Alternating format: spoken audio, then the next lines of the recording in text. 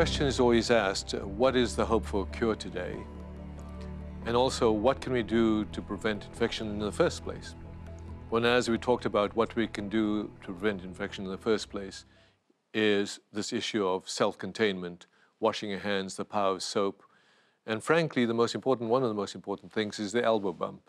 Stop doing handshaking. The issue of the cure is a complex issue because we have to talk about what is the difference between a treatment for those that are ill versus what is a vaccine that'll prevent the infection from happening.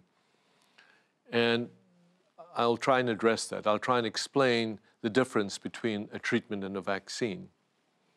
But I think we also would like to discuss what new treatments are being developed today. And I'm excited to say that the entire world community of scientists and pharmaceutical companies and biotechnology companies are frantically working 24/7 to find new treatments that are being developed. I'll have to address with scientific vigor about how long will a vaccine take to develop. But I think of great concern is what is our manufacturing capacity should we need some of these vaccines or these treatments urgently. So let's start. The first question is, how long will it take to develop a treatment or vaccine? First, let's even talk about what's the difference between a treatment versus a vaccine, because I think there's a lot of confusion around there. A vaccine is like that what you have for flu. We create a shot, a subcutaneous shot, and using a vector, sometimes a common cold vector, or what we call an adenovirus, in which we put the sequence of this SARS-CoV-2 into this to train and educate your body to recognize this virus and have readily available killer cells to prevent you getting infected. That's a vaccine. Unfortunately, that'll take a while to develop because testing needs to be done about the effectiveness of that vaccine in giving you true protection. On the other hand, we have patients that are ill, critically ill, mildly ill, that we can take a patient that is mildly ill and prevent it from becoming critically ill. We can take a patient that's critically ill from becoming severely to the point of fatally ill, and to understand how we can do that. I think treatment for these kinds of patients are much closer at hand. This virus works by hijacking a receptor in your body. It takes this receptor, uses the machinery of the lung, and actually replicates and infects the lung to the point of fibrosis and death. Worse, this virus has found a way to evade the immune system. It's found a way to actually kill the natural killer cells in your body, the T cells in your body. From the data again from China, what we've discovered is that the patients who die, not only are they elderly, but they have a low natural killer cell and T cell count. So we're beginning to understand this complex biology of this virus.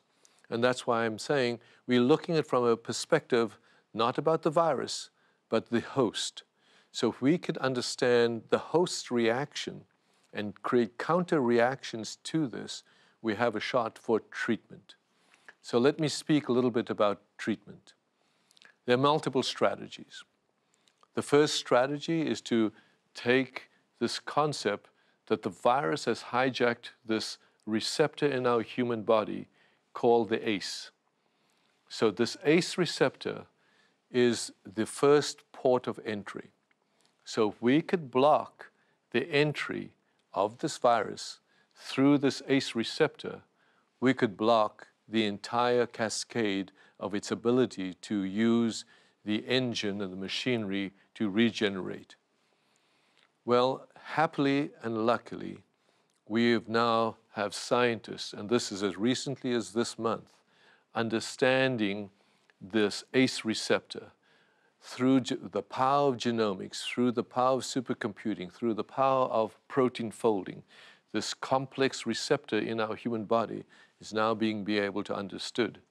And because we can understand this receptor, we can find systems to create decoys and sponges so that this receptor cannot be attacked, so that the virus can be as a Trojan horse, block from entering this. This complex science is now being attacked worldwide by scientists around the world, and is a very exciting strategy. The other strategy is to say, could we block the machinery? And the answer to that is yes, because we now understand how this virus replicates. The third strategy is, could we block what we call the endosomal packaging and block that? And what's exciting is we've now discovered potentially, and I say this potentially because science is not fully borne out, and this is an experience in China, that old drugs repurposed can actually block these packaging systems inside the cell of the human cell and ameliorate this disease. And a fourth strategy is to actually kill the factory of the virus itself. It turns out the way this virus works, it has found a way to kill the natural killer cells and T cells of the human body. From the results we've seen from China in the patients who had a fatal outcome in the elderly, the lymphocytes, or what we call the natural killer cells and T cells, are depleted, significantly depleted. Whether that's an effect of the virus or whether the patients are immunosuppressed or had pre-existing conditions, including cancer, it's not clear yet. But what is important and is clear is that these natural killer cells or T cells are depleted. However, we have in our innate system the ability to kill infected cells. So a very interesting strategy is to activate these natural killer cells that, as you could see from this diagram, has an ability to identify, lock on to, and really push what they call granzymes into these cells and destroy them. The way it will destroy them, it will actually completely almost dissolve the cell, and in so doing, we can then kill the factory itself.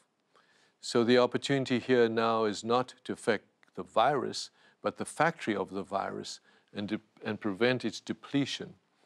And in so doing, it may induce also a memory or a vaccine, and maybe even have a dual effect of reducing the infection, killing the infected cell, and allowing the patient's own immune system to get reactivated.